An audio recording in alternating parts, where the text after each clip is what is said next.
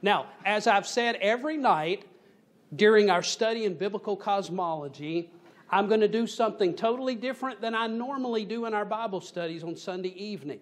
I will not take questions or comments until the end tonight. So if you have questions or comments, jot yourself a note so you don't forget what it is.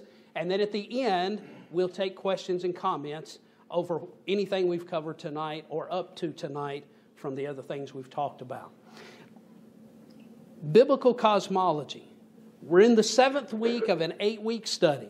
Tonight we're going to look at some things about the sun, the moon, the stars, and the planets. The title is Space, the Final Frontier. Has nothing to do with Star Trek, but that's where our attention is going to be. Nothing that's specifically related to the earth, but the things above us in the firmament. So let's begin. NASA and modern science tells us that the sun is 93 million miles away and the moon is 239 to 245,000 miles away from the earth. Yet neither of those line up with either our senses or mathematics or the Bible. Ironically, modern science would also have us to believe that even though the sun is a whopping 400 times the size of the moon, they tell us, they say, ironically, it's also 400 times farther away than the moon. And so while our eyes and mathematics and our senses tell us that the sun and the moon are the same size, science tells us the reason they look the same size is that the sun is actually a burning ball of gas that's 400 times larger than the moon. It just looks the same size because it's 400 times farther away. 93 million miles away. We've been programmed to worship at the altar of science to the point that we believe what we're told by the high priest of science without question. Perhaps it's time we begin to ask ourselves some questions about a lot of things, and we're going to do some of that tonight. This gentleman, Samuel Rowbotham, wrote the book in 1849, Zetetic Astronomy. Zetetic simply means questioning, and Zetetic Astronomy, Earth not a globe. He said, the Earth is an enclosed plane centered at the North Pole and bounded along its outward edge by a wall of ice, with the sun, moon, planets, and stars only about 3,000 miles above the surface of the Earth, and the glass firmament at about 3,100 miles, only about 100 miles away from the sun and the moon. Now, I don't have time to go back and reteach everything we've looked at over the last 6 weeks leading up to this, but we looked at verses out of Scripture that describe the shape of the earth from the Bible. Then we spent all of last week looking at what the Bible calls the firmament, which the Bible describes as a dome, a crystal dome over the earth, centered over the North Pole, which is at the center. And the Bible says the sun, the moon, and the stars are all in the firmament. Sunspots. Sunspots are visible on water and even the tops of clouds because the sun is local and not 93 million miles away. Now, you say, we've been told it's 93 million miles away our whole lives. I want you to keep in mind, first of all, if you were here for our study on the firmament, we learned a lot of things from Scripture last week, and then also how science corroborates what the Scriptures say about the firmament. I want to submit to you, it's not 93 million miles away. There's nothing 93 million miles away. Everything is enclosed in the firmament. If it were truly the sun, 93 million miles away, it would not be possible for a concentrated light spot to appear as it does every day as a hot spot in a particular place on the earth. NASA's lie that the sun is so far away in outer space is necessary in order to sell the larger lie that space is infinite and earth is nothing special. Remember back to week number 1 and week number 2 when we talked about the fact that science totally did away with 5,500 years of human history and the Bible, about 500 years ago, when modern science began teaching that the earth was spinning and whirling around the sun and whirling through the galaxy, and that earth was no place special. That's what modern science wants to do, is to remove God and make earth inconsequential where there are potentially millions of other earths out there that are inconsequential too. We're just an accident in the whole big map of the stars, they say. Well, of course, that's not the truth. That's not what the Bible says. We're in a specific place. Everything in God's creation is centered around the earth because we're important to God. And after seeing and hearing what you heard out of Scripture and out of science last week about the firmament, I hope it's obvious to you that you are consequential. The earth is consequential to God, and God is not as far away as we've been led to believe.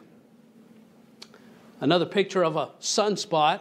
The point is that if the sun was 93 million miles away, it wouldn't be making a hot spot in just one place on the earth like it is in some of these pictures. Here's another one that you can see on the water. You can even see the rays of the sun coming through the clouds. We'll say more about that in just a moment. Another hot spot of the sun on the ocean. Crepuscular rays. It's a mouthful to say. Crepuscular rays are straight lines of sunlight which shine upon the earth from the sun itself. Now, modern science would have us to believe the sun is 93 million miles away, but that not only doesn't line up with the Bible and what our eyes tell us, it doesn't line up with what mathematics tell us either. Even a 10th grade high school student in geometry knows that the angles of the rays must necessarily converge on the source of the light. Taking this into consideration, our natural senses tell us something quite different than what the masters of modern science would have us to believe about the sun, which they worship. It's not, it's local, it's not 93 million miles away. Now, we've carried this theme throughout our study on biblical cosmology. All of modern science, they're evolutionists, they're atheists. They not only don't believe in God and the Bible, they despise the God of the Bible. They are what we would call illuminists. They all, in some form or fashion, worship the sun. They are Jesuits. They are Freemasons. They are Illuminati. They belong to a number of different secret societies that all have in common the ancient mysteries of Babel that came from the Tower of Babel. We taught a series a couple of years ago on Mystery Babylon and that religion that started there and then spread throughout the world when God scattered the people there at the tower. This religion that they worship is focused on the worship of the sun and not the worship of the God of the Bible. So everything to them is about the sun.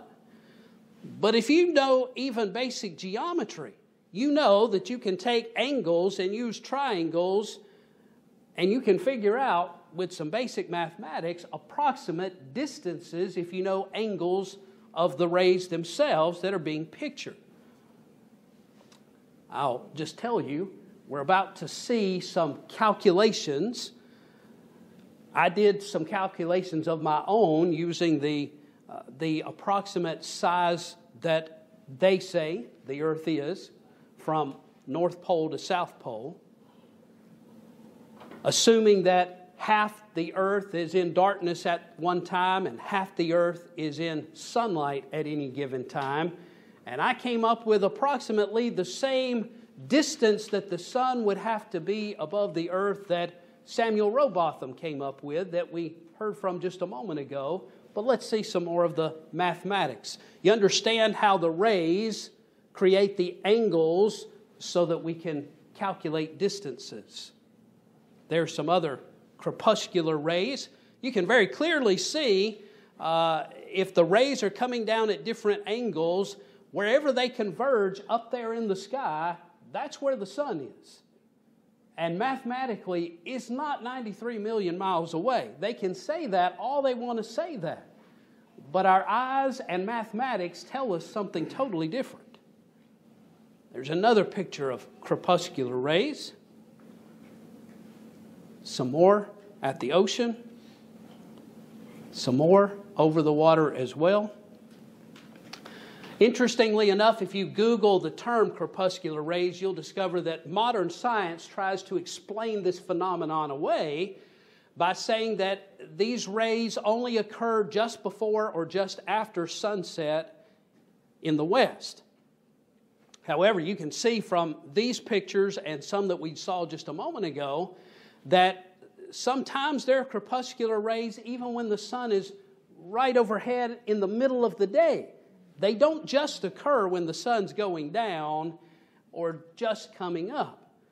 They say that because they want to make it as though you can't really use the angles to figure out the distance to the sun. It's because they don't want anyone trying to calculate the distance to the sun, because using basic geometry, you're not going to come up with 93 million miles away. So how far away is the sun?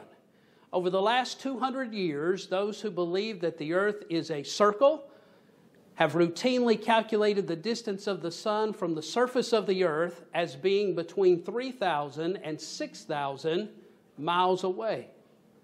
Between 3,000 and 6,000 miles away. That is straight up above. So I'm going to submit to you tonight, not only is the sun not 93 million miles away, but basic geometry tells us it's only a few thousand miles away. You can take the measurements and do the work, and making that calculation there, they've come up with approximately 3,000. But when I did the mathematical calculations myself, I came up with a little bit more than that, but less than 4,000. Here's another calculation someone made using the angles of the sun's rays, and they came up with about 4,000 miles away. But how high is the International Space Station? I mean, isn't it way up there in the outer space also? NASA, their website, says that the International Space Station orbits Earth at an average altitude of approximately 250 miles from the Earth. Now, I bet you thought that the International Space Station was thousands of miles out in outer space, circling the Earth. That's not what it is. It's about 250 miles up. That's as high as it goes. That's by NASA's own website. The farthest from Earth that astronauts are traveling from the surface of the Earth is only 250 miles. Even if one chooses to believe the entity which has lied more than any other government agency in history, that's NASA, of course. And we talked over the last few weeks about some of the many lies of NASA. You've seen some pictures for yourself. You've heard some of their own words for themselves. Last week or the week before that, you heard in their own astronauts' words in videos them saying they've never been through the Van Allen radiation belt, and that they're trying to figure out how to get through the Van Allen radiation belts, and yet supposedly they did that about 60 years ago, a handful of times, and came back through them. But they're saying today they can't figure out how to get through them. NASA has never been thousands of miles away from the Earth. By their own admission, the furthest they're away from the Earth is 250 miles with the International Space Station. You say, well, how high up is 250 miles, though? Let me give you some kind of perspective. A basketball. A basketball is approximately, now, Timothy, I looked this up to make sure I had it right. An official NBA basketball is approximately 9.5 inches in diameter. The diameter of the Earth, according to NASA, is about 8,000 miles. So the International Space Station, being 250 miles up, If the basketball represents the Earth, that means the International Space Station is only 1/4 of an inch above the surface of the basketball. That's how far away from the Earth the International Space Station is. It's not this much away from the basketball. It's not that far away from the basketball. If here's the basketball, it's that far away from the basketball. NASA is not in outer space. They're 250 miles from the Earth, by their own admission. Not very far indeed for an agency that claims it is exploring space and has been to the moon and back numerous times in the 60s and 70s. They have trouble tripping over their own words. Modern science says the sun, the moon, and the stars are millions of miles away. But the Bible says all of the heavenly bodies are above the earth in an enclosed space beneath the firmament. There is no outer space. You say, preacher, are you saying tonight there is no outer space? Your pastor is telling you tonight there is no outer space. It is a lie that's been made up so that you think you're insignificant, the earth is insignificant, and sometime in the very near future, I assure you, they're going to tell you that aliens are coming to earth or have contacted earth. They're setting the stage for the Antichrist to come on the scene. They're not going to be aliens that are contacting the earth. They're going to be demons, fallen angels. And as we get closer and closer to the last days, any talk you hear about aliens isn't going to have anything to do with aliens. There is no outer space. It's something they have had to create for the big lie that's coming on the horizon. Here's what Genesis chapter 1 says. God said, "Let there be lights in the firmament of the heaven to divide the day from the night, and let them be for signs and for seasons and for days and years. And let them be for lights in the firmament of the heaven to give light upon the earth." And it was so. And God made two great lights, the greater light to rule the day and the lesser light to rule the night. He made the stars also. And God set them in the firmament of the heaven to give light upon the earth and to rule over the day and over the night and to divide the light from the darkness. And God saw that it was good, and the evening and the morning were the fourth day. Remember, God created the heaven and the earth on day 1. It wasn't until day 4 that He created the sun, the moon, and the stars. So the earth was not spun off of the sun. The moon and the stars and the sun were all created on their own on day 4, after the earth had already been created. You either believe the Bible or you don't. If we say we believe the Bible literally the way it's written, modern science is lying. And there's a reason they're lying. It's because they do not want you to believe in God, and they want you to question your Bible. They want everyone to question their Bible. There is no outer space. Modern science says outside of Earth's atmosphere is the emptiness of the vacuum of space, which extends infinitely in every direction. In this vast sea of outer space, we find the sun, moon, stars, and planets, some of which are millions of light years away. The Earth is just a speck in the universe, nothing special. Earth is an insignificant planet in an insignificant solar system of an insignificant star, the sun, on the outskirts of an insignificant galaxy called the Milky Way. There's nothing special about Earth, and therefore nothing special about you.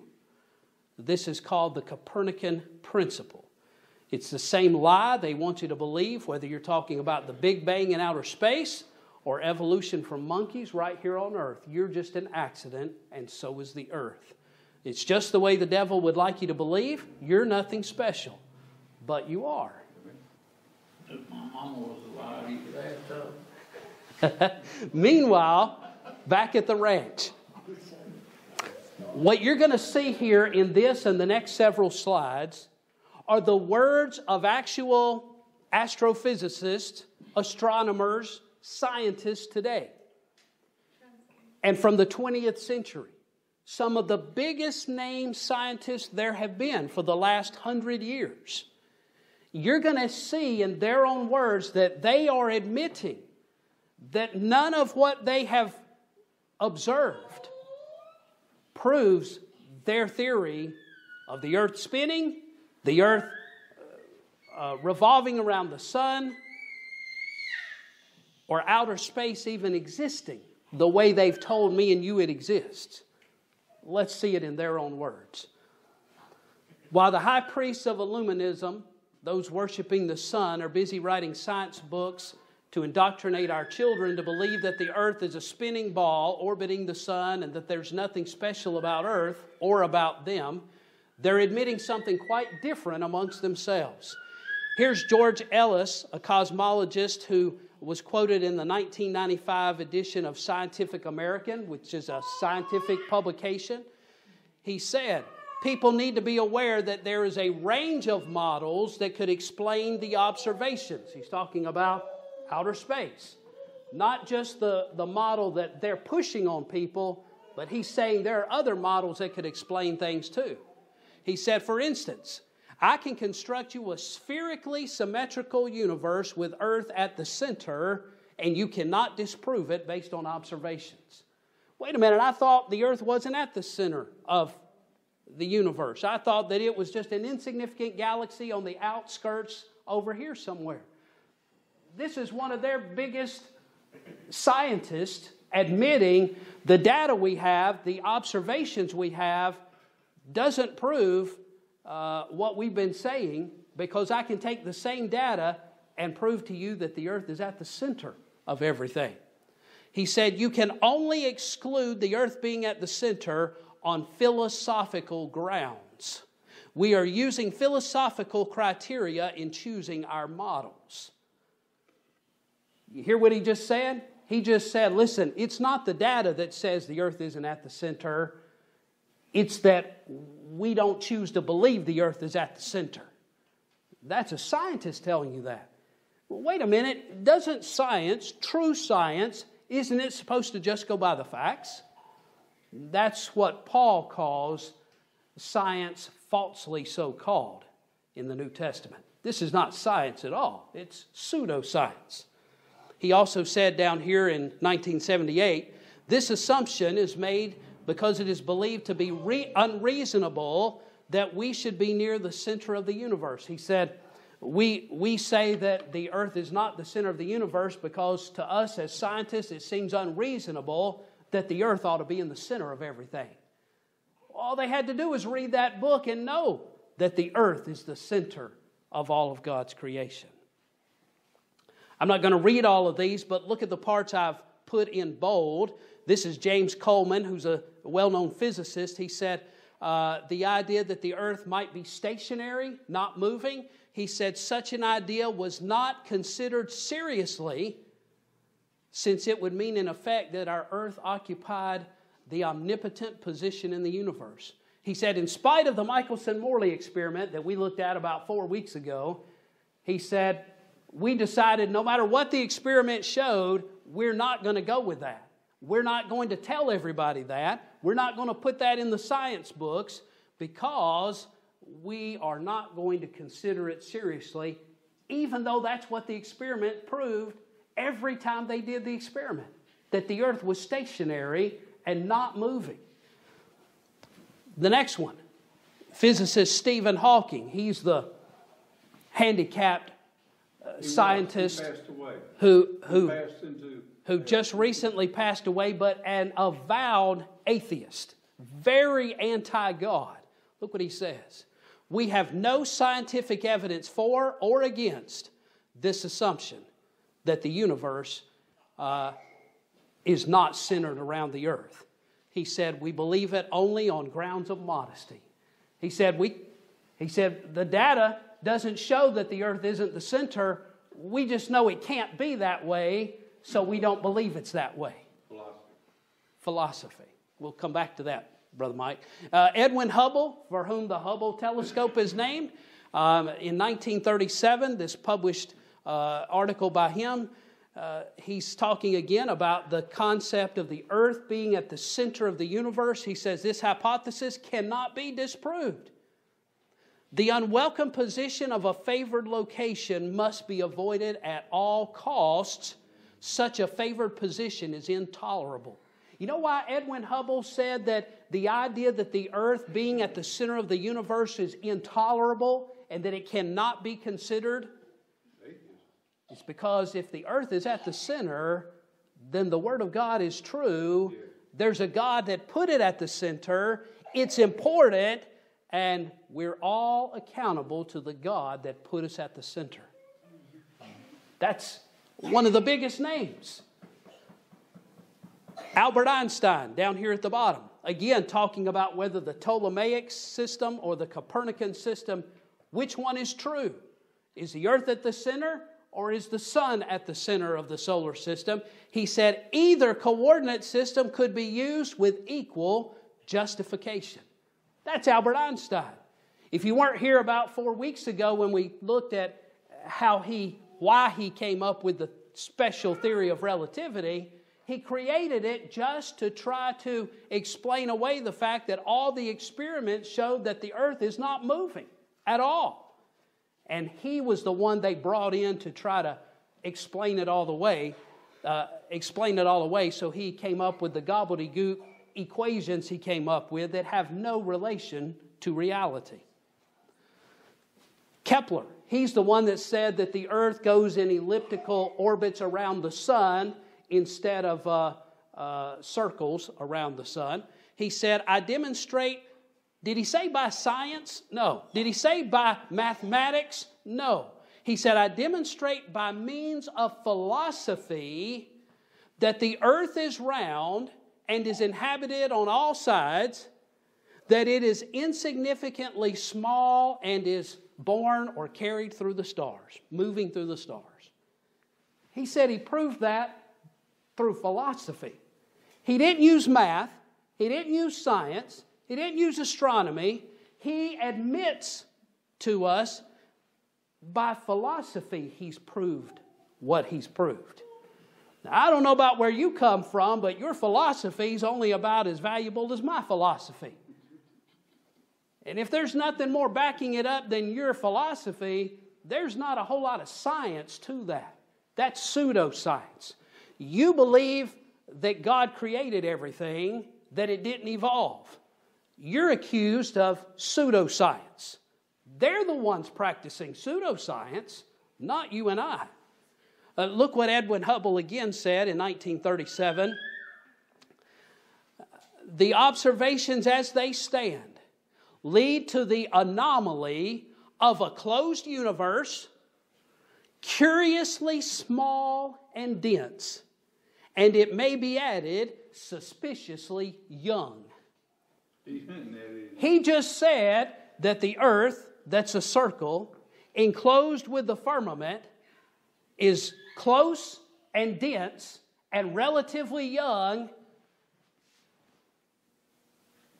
And that's what the observations show.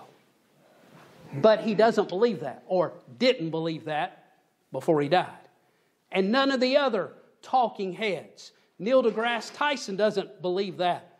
But that's what the observations show, that what the Bible describes is true. This fella, Varshni, says the earth is the center of the universe based upon the redshift of quasars they've looked at through telescopes.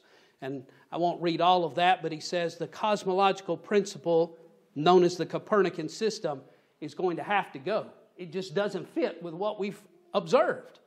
He says both the special and general theory of relativity must be abandoned. Why? Because nothing substantiates the theories. They're all made up. Another physicist, Richard Wolfson, says if the earth isn't moving relative to the ether, then earth alone among the cosmos is at rest. That is not moving. Everything else is moving. He says, now that might be an absurd possibility, but maybe it's true. Why is he saying maybe it's true when he doesn't want it to be true? Because all the evidence suggests it's true. The earth isn't moving.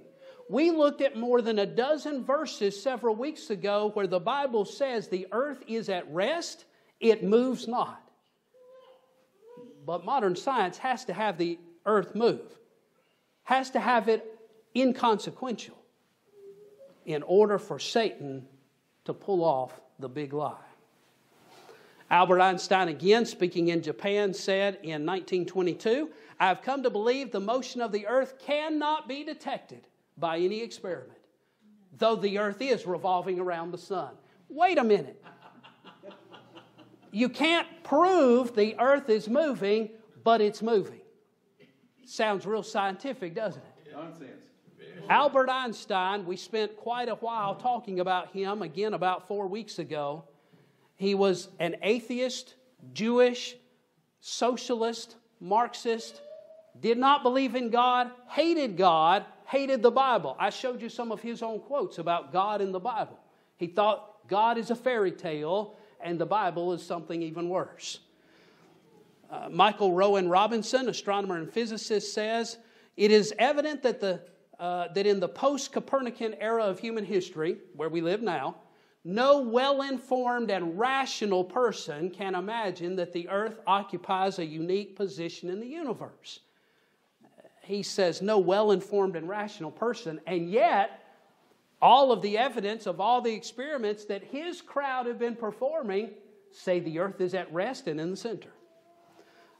Marcus Chown, New Scientist magazine, 2008, "If we are in a void, answering how we came to be in such a privileged spot in the middle of the universe would be even trickier." So, why do they continue with the lies? Because it's what their religion says it has to be, not what the observable facts say. I'm almost through. This is our last slide on quotes here. Jonathan Katz, in The Biggest Bangs, The Mystery of Gamma Rays, blah, blah, blah, says that space is a sphere or spherical shell with us at the center. Richard Wolfson, again, the physicist, says, "Do you really want to return to parochial pre-Copernican ideas?" He says, if the earth is not moving and it's at the center, we're going back to the way things were before the modern era. Parochial, that means Christian. Pre-Copernican ideas. He said, we don't want to go back to those Christian ideas. We don't want to go back to the Bible being the standard. We want to stick with modern science. So even though all the evidence suggests that was right, we're not going back to that because we don't want the consequences that come with that being right. And finally, so there it is, in their own words. The scientists themselves admitting that the evidence demonstrates their model of the universe is untrue and that the biblical model is true. Folks, those were the biggest names in cosmology for the last 100 years that you just heard quoted. But they cannot and will not accept it. It is unacceptable and must be refused no matter what. It's a stronghold. These are the truths that they know but will never say publicly on radio or television or in the classroom because their entire religion of atheism, evolution, and sun worship would come crashing down. Instead, their theories, which are all either unproven or have been disproven, are the only ones allowed to be taught in schools. And anyone who dares to say publicly what they have said privately is called a nut, a fruitcake, backwards, and ignorant. That's what they call us for saying these things in the open, but they say them behind closed doors when they're talking among themselves because they know what the science proves. They know the Bible's correct, but they will not accept it because it means that the God of the Bible is real and that they must be accountable to Him. And they are accountable to Him. So let's talk about the vacuum of space. Now, I'm just going to tell you, the rest of tonight, we're talking about outer space.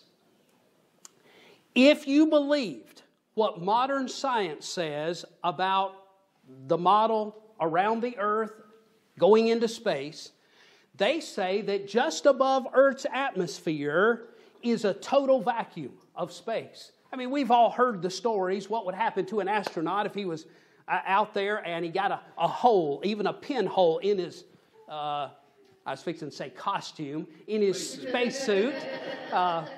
Freudian slip, sorry.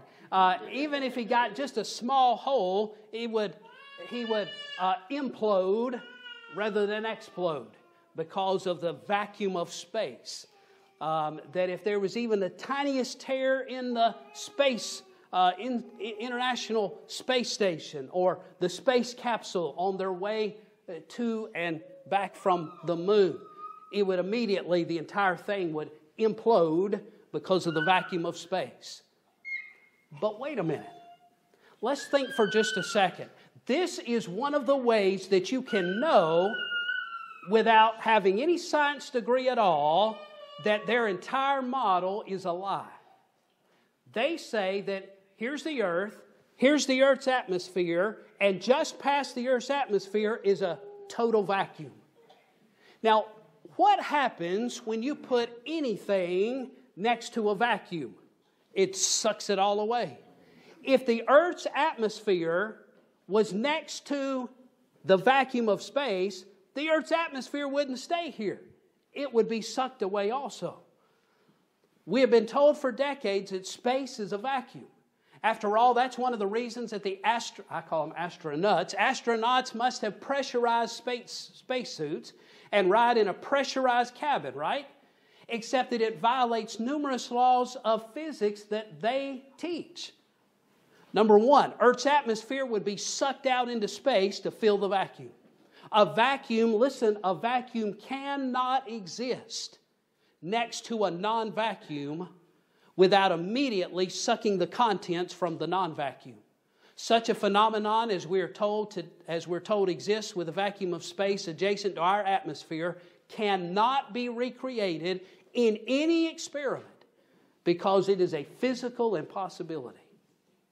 They cannot create any scenario in a laboratory or out there anywhere where there's something next to a vacuum and the something doesn't get sucked into the vacuum as soon as the barrier is pulled down between them. Second problem they have. Light waves could not travel through space if it were a vacuum. Waves must have a medium through which to travel, such as water, air, or wires. Light waves don't travel through a vacuum. They can only travel through some medium. Air, water, wires. It has to have something for the wave to be carried. If it's a vacuum of space, there's nothing for the light waves to be carried on. Same thing with radio waves. Radio waves could not travel through space if it were a vacuum. Waves must have a medium through which to travel. Finally, rocket engines. Rocket engines could not move a rocket through space if it were a vacuum. Now, I put a picture up here of Battlestar Galactica. I don't know, maybe your favorite was Star Trek or Star Wars or something when I was a boy growing up. Buck Rogers and Battlestar Galactica were all the rage when I was a boy. And I loved thinking about the spaceships when they hit the booster rockets going through space. Rocket engines could not move a rocket through space if there was actually a vacuum of outer space. Rocket engines move vehicles by providing thrust, which must have something such as air against which to push to propel the vehicle forward. Again, in a vacuum, there is nothing to push against. So all this stuff about their rocket engines going through space and coming back, and Elon and all of his fancy CGI computer-drawn videos of rockets going and coming, folks, none of that is possible in a vacuum because the rocket would have nothing for the thrust to push against to move it. In an absolute vacuum, like they say, is space. Rockets in space. Both NASA and Hollywood want us to believe that rocket ships powered by powerful thrusters are able to travel through space. The only problem with that is that it's impossible because there's nothing for them to push against. Sorry, didn't mean to ruin it for the Star Wars and Buck Rogers fans. Watch what happens in this video in a near vacuum with only slight atmospheric pressure. Okay, now I'm about to show the first video for tonight, and this little container is not a true vacuum. They can't make it a 100% vacuum, but it's going to be a closer than normal situation to being a vacuum. They're using something literally to pump the air out and try to get as close to creating a vacuum as they can create. So I have a little magnet in here where I can go get them and try to make them fly. Okay, can flies fly in a vacuum chamber? 3, 2, 1.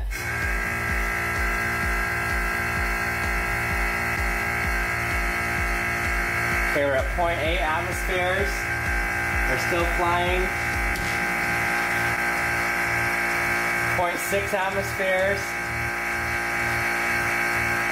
Still flying. Half an atmosphere. They're having a harder time flying. They keep landing, falling onto the ground. Okay, we're at 0.4 atmospheres.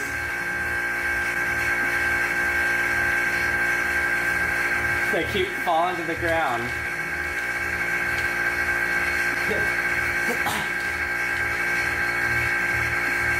Yep, they can't fly. There's one more up here. So we're at 0.2 atmospheres. Let me pause it right there. 0.2 atmospheres. See how they just fall to the ground? There's one right here. So this isn't even at full vacuum. Okay, let me get it down a little more.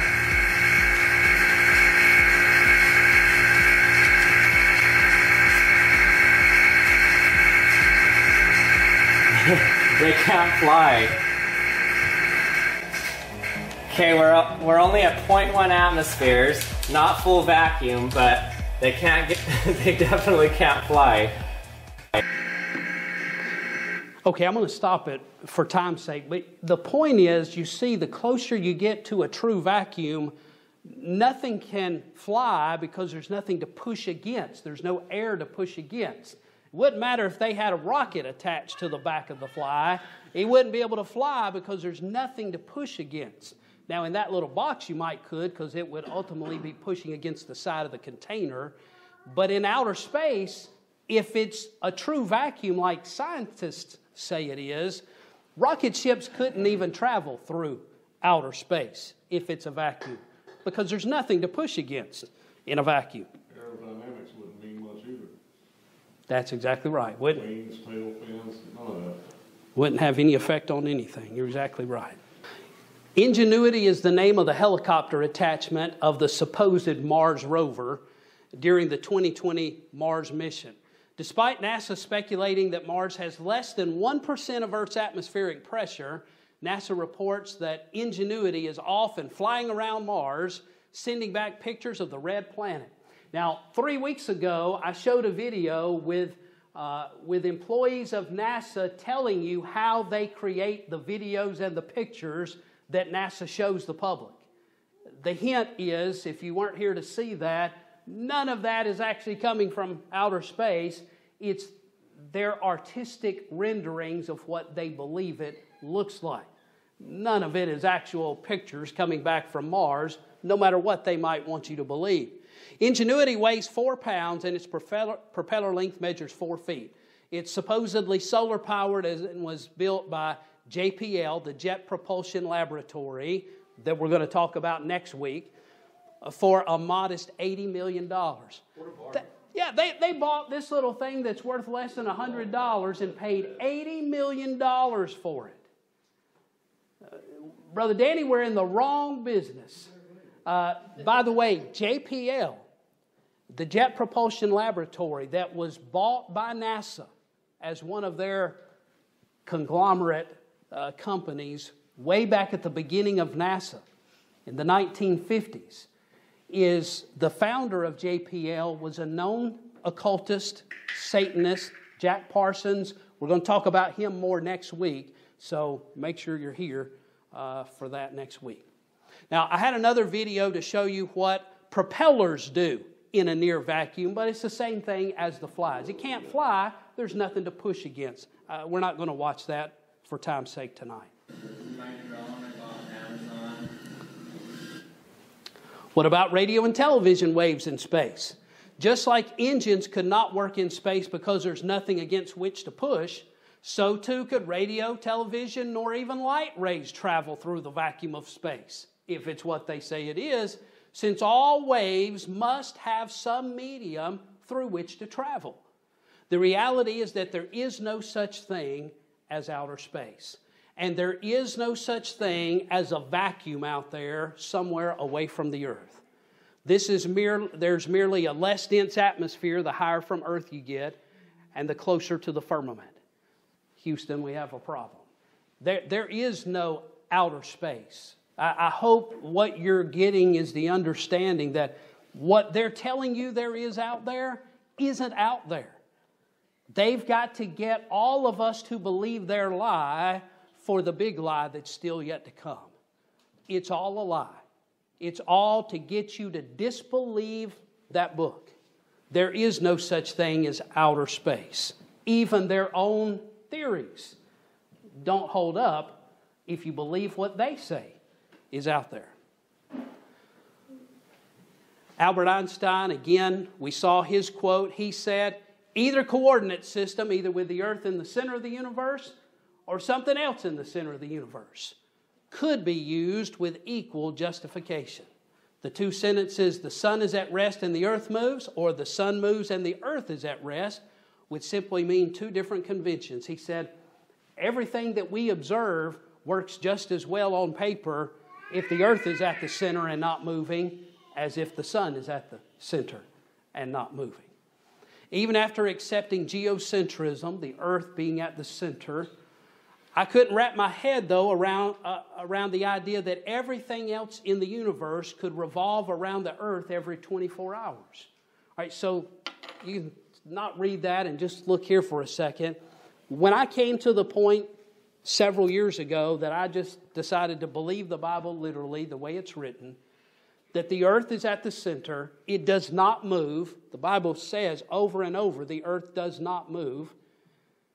When I accepted that, the thing I couldn't wrap my mind around is, okay, well, if the earth isn't spinning, then everything up there is going around the earth every 24 hours because we can observe it happen in the night sky every 24 hours.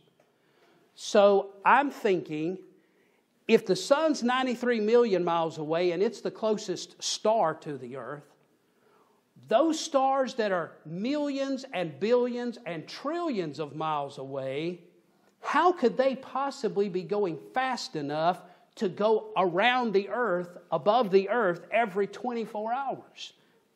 That was too much to wrap my mind around until I just accepted what the Bible says about the firmament being up above, and everything that's up there is in the firmament.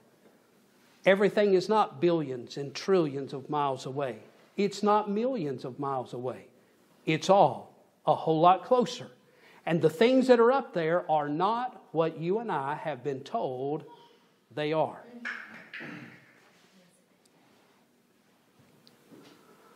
What do we know about the moon? We really have no way to know exactly what the moon is. I will tell you it's not what they say that it is. It's doubtful that there's anything up there that's a solid anything that you could land on. The Bible says that the moon is one of two great lights in the sky. If it's one of two great lights in the sky, then it's not what they have told us it is. It's not what modern science says it is. Modern science says the moon is not a light, but a reflector of the sun's light. That's not what the Bible says. We read the verses in Genesis that say there are two great lights in the sky. One's the sun, and the lesser one is the moon. It is a light. We talked 5 weeks ago about the difference between sunlight and moonlight. Moonlight is not hot, warm, like sunlight. And if it was the reflection of sunlight, it would have the same properties as sunlight. It's not. Moonlight is cold rather than warm. And we talked about some of the other differences between sunlight and moonlight. One of the things we do know is that the moon is not a reflector of the sun. It's a light up there in the sky. Whatever it is, it's a light in the sky. God made two great lights, the greater light to rule the day, the lesser light to rule the night. He made the stars also. What else do we know about the moon? There's a lot we don't know about the moon. There's more we don't know about it than what we do know about it. We also know that the blue of the heavens can be seen through it during the daylight when it's not a full moon. And that even stars appear to sometimes be visible through the moon when it's not full. So then it would seem that whatever the moon is, it has characteristics of transparency. There are times in the night sky when it's a partial moon, like you see pictured here, where you can see stars where there should be a moon there somewhere in the background. How could that be if the moon was what they've told us it is? Firm ground like you and I walk on down here. The moon is not the same as the earth. It's a light in the sky, just like the Bible says. This is a video that talks about the moon and its phases during a lunar eclipse. I'm not going to play the video for time's sake tonight. I'll send it to you if you want to see it later in the week on your own. But the point of the video is that they say that lunar eclipses occur when the earth comes between the sun and the moon. And the earth's shadow is what causes the eclipse on the moon. However, there are many times recorded in history, even in the last few years, when the sun and the moon are both visible from earth in the sky above the horizon. Now, if both the sun and the moon are visible above the horizon here on earth, then we're not in the middle of the two. So what they're saying the sun and the moon are, and what causes the eclipse, it is not the way that it is. Even following their logic, things just don't add up. There are also times that the part of the moon that seems to appear in the sky, it's not directly across from where the sun is shining. So that if it was a reflection of the sun's light, this part of the moon should be what we see up in the sky, not this part of the phase of the moon. So there are so many things that don't add up. Their explanation for the moon being a reflection of the sunlight is not in keeping with the Bible, and it's not even in keeping with things that you and I can observe with our own eyesight. Number 2, during a lunar eclipse. Finally, we know that the gravity of the moon does not cause the tides in spite of what modern science would have us to believe. Otherwise, the water in ponds and lakes would also experience tides, when in fact they don't. What causes the tides? There are some people out there that believe the Bible that have speculated about some things, about the fountains of the deep that the Bible talks about during the flood, underneath the oceans, maybe causing the tides. But whatever causes them, I can tell you for sure the moon isn't what's causing them. Otherwise, it'd be causing tides in every body of water that was standing on the earth as well. All right, so here's the best part of the whole study. The part we're going to finish up with tonight. What are stars? Now, I know what you and I have been told stars are, but that's not what the Bible says stars are. And if you believe your Bible, by the time I finish in the next few minutes, you're not going to believe anything modern science has to say from this point on. Modern science would have us to believe that each star is a huge ball of burning gas like they claim the sun is, and that each star has its own solar system with planets, moons, etc. But what does the Bible say about stars? Genesis 1:14 through 19. We read the verses already. I'm not going to reread the verses, but here's summarized what it tells us. Number 1, they were created on day 4 with the sun and the moon. Number 2, They are not one of the two great lights, which include the sun and the moon. Wait a minute. I thought stars were the same as the sun. The Bible doesn't say they're the same as the sun. The Bible doesn't say the sun is a star. Science says our sun is a star. The Bible doesn't say that. The Bible says stars are something totally different, and that they are not one of the two great lights. They're lights, but they're not one of the two great lights. So if they're not one of the two great lights, that means they're lesser than the sun and the moon, not greater than the sun and the moon. Number 3, it says that they, just like the sun and the moon, are located inside the firmament. It says God set them in the firmament of the heaven to give light upon the earth. So they're inside the firmament. They're not way out there in outer space somewhere. They're in the firmament. We looked at what the Bible calls the firmament in very detailed study last week. My favorite study of the whole series. Here's a passage in Revelation that talks about stars falling to the earth. Look what it says.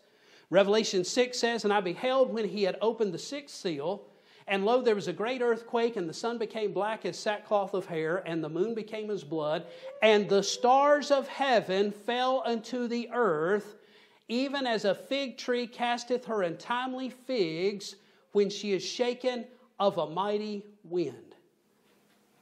Now, folks, I'm going to tell you, if stars are what Neil deGrasse Tyson say they are, and what NASA says they are, there's no way they're falling to the earth. The earth wouldn't survive the impact of one star, let alone all the stars of heaven falling to the earth. Now, folks, if you believe that the book of Revelation is real, it's literal, the stars falling to earth right there prove to you that they're not what we've been told they are. They're not these huge balls of gas that are going to come converging upon the earth.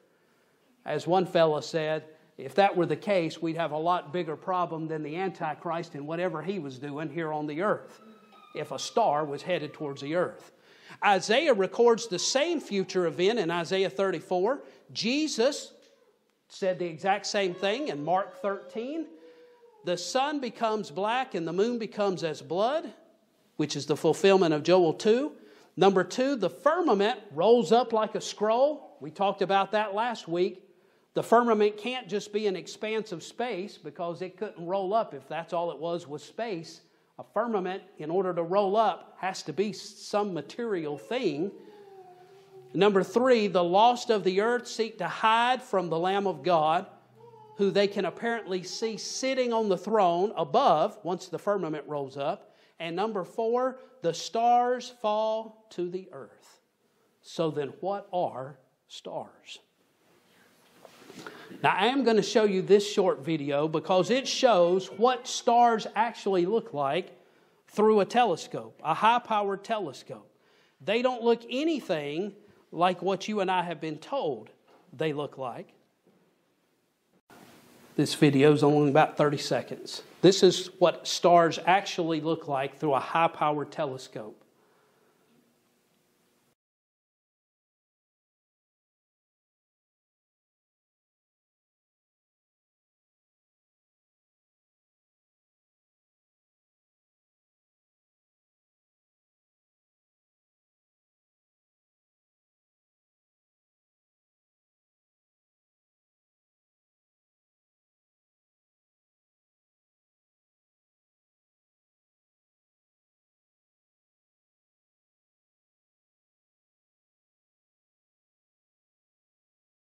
All right, clues about the nature of stars. These are all verses out of the Bible about stars. Don't go off and daydream for a minute. Look at what the Bible says about stars. Judges 5:20 says, "They fought from heaven. The stars in their courses fought against Sisera." Who was Sisera? He was a Syrian captain. He was a general. It says the stars in their courses fought against that general from Syria. Job 38:6-7. "Who laid the cornerstone thereof? The earth. When the morning stars sang together, and all the sons of God shouted for glory. Psalm 147, He telleth the number of the stars, He calleth them all by their names. Daniel 8, and if the little horn waxed, the little horn waxed great, even to the host of heaven, and it cast down some of the host and of the stars to the ground, and stamped upon them. Mark chapter 13, but in those days, after that tribulation, the sun shall be darkened, the heavens shaken. We just read this, the stars of heaven shall fall. 1 Corinthians 15, there's one glory of the sun, and another glory of the moon, and another glory of the stars. For one star differeth from another star in glory. Jude 13, wandering stars, to whom is reserved the blackness of darkness forever. Why would God reserve the blackness of darkness forever for stars? Stars don't deserve judgment. They're stars. Revelation 1, the mystery of the 7 stars which thou sawest in my right hand, and the 7 golden candlesticks. The 7 stars are the angels of the churches, of the 7 churches. Revelation 6, and the stars of heaven fell unto the earth. Revelation 12, and there appeared another wonder in heaven, and behold, a great red dragon, having 7 heads and 10 horns, and 7 crowns upon his heads, and his tail drew the 3rd part of the stars of heaven, and did cast them to the earth. The Bible talks a lot about stars, but it doesn't seem at all to be describing what NASA's describing as stars. Here's a summary of what the Bible said about stars in those verses we just read. Number 1, they fought for Israel. Number 2, they sang. Number 3, they all have names, and God knows the name of each star. Number 4, they're synonymous in the Bible with the host of heaven. And by the way, the word translated host means army. Number 5, they fall to the earth. Number 6, their glory is different than the sun and the moon, and they differ from each other. Number 7, some stars wander and have the blackness of darkness reserved for them forever. Number 8, stars represent the angels of the 7 churches in Revelation. Number 9, the great red dragon's tail drew 1/3 of them and cast them to the earth in the book of Revelation. What do stars sound like to you after reading all of these clues from the Bible? Do they sound like that burning ball of gas that looks like the sun 93 million miles away like NASA has described? Is that what a star is according to the Bible? I don't think so. What does it sound to you like a star is? Angels, demons. Angels, both fallen angels and not fallen angels is what it sounds like according to the Bible. Stars are not described in Scripture as being some huge ball of burning gas millions of miles away. They're described as being lights in the firmament and being angels that are lights in the firmament. Preacher, I don't believe what you're saying. Well, all I'm doing is showing you what the Bible says. You can do with it whatever you want to do with it, but that's what the Bible says. Now, there's a passage in the book of Ezekiel that talks about the wheels of Ezekiel. The wheels of Ezekiel, it's a vision that Ezekiel the prophet had in the Old Testament. The vision that he had seems now to make more sense to me than it ever did before. When you hear the words of Ezekiel and how he describes what he saw, you're about to see some more of those high-resolution images through a telescope of stars at the same time that you hear the words of Ezekiel and the wheel that he saw. I think you're going to find this interesting. It's about 7 minutes long. You don't want to miss it. I'm going to play the whole thing if I can pull it up here.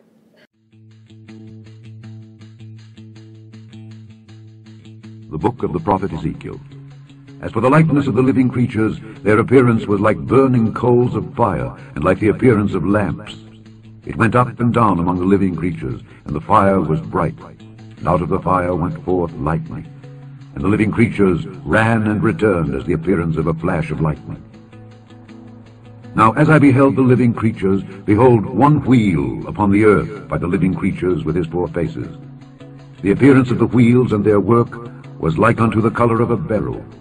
And they four had one likeness, and their appearance and their work was as it were a wheel in the middle of a wheel.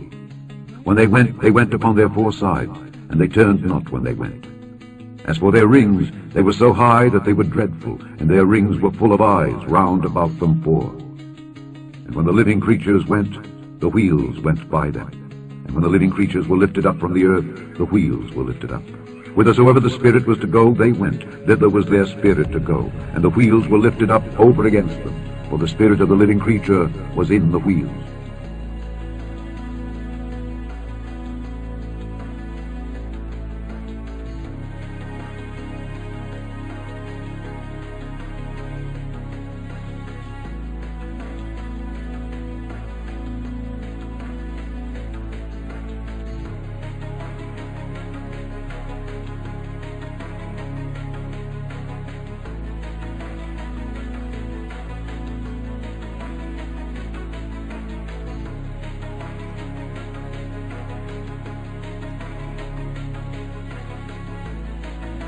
But the second type of angel described in Ezekiel 1 is even more bizarre. Meet the Ophanim.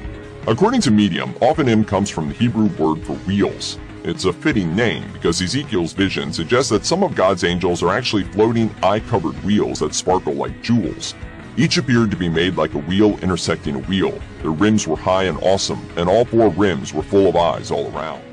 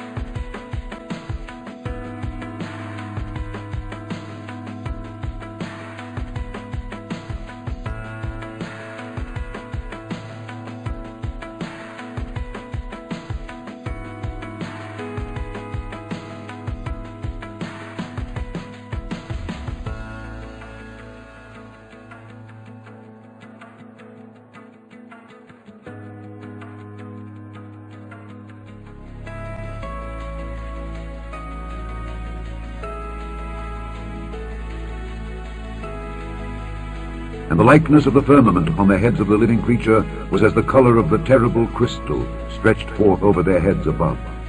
And unto the firmament were their wings straight, the one toward the other. Every one had two which covered on this side, and every one had two which covered on that side their bodies.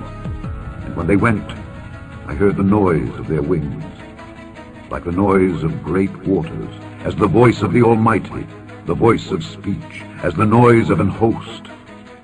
When they stood, they let down their wings. And there was a voice from the firmament that was over their heads when they stood and had let down their wings. And above the firmament that was over their heads was the likeness of a throne, as the appearance of a sapphire stone. And upon the likeness of the throne was the likeness as the appearance of a man above upon it. And I saw as the color of amber, as the appearance of fire round about within it. From the appearance of his loins even upward, and from the appearance of his loins even downward, I saw as it were the appearance of fire, and it had brightness round about. As the appearance of the bow that is in the cloud in the day of rain, so was the appearance of the brightness round about. This was the appearance of the likeness of the glory of the Lord.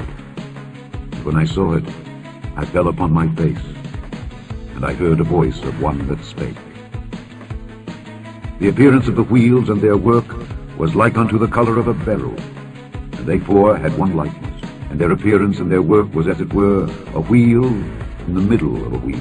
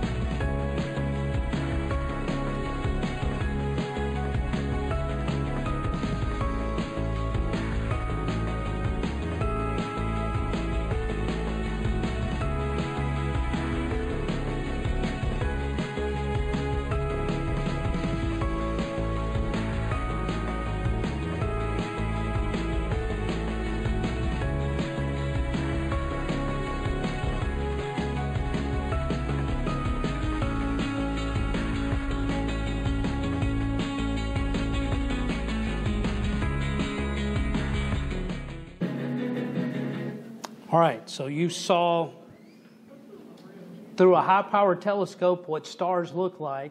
You heard the description that Ezekiel gave of the creatures that he saw in a wheel within a wheel. Certainly sounds like Ezekiel was describing what we see as stars through a telescope, but he says they were living creatures. They were a type of angel.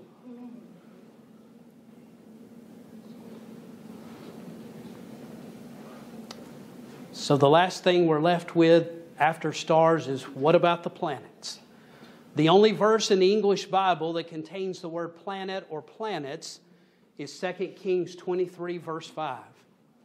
It says, "And he put down the idolatrous priests who the kings of Judah had ordained to burn incense in the high places in the cities of Judah, and in the places round about Jerusalem, them also that burned incense unto Baal, to the sun, to the moon, and to the planets, and to all the host of heaven."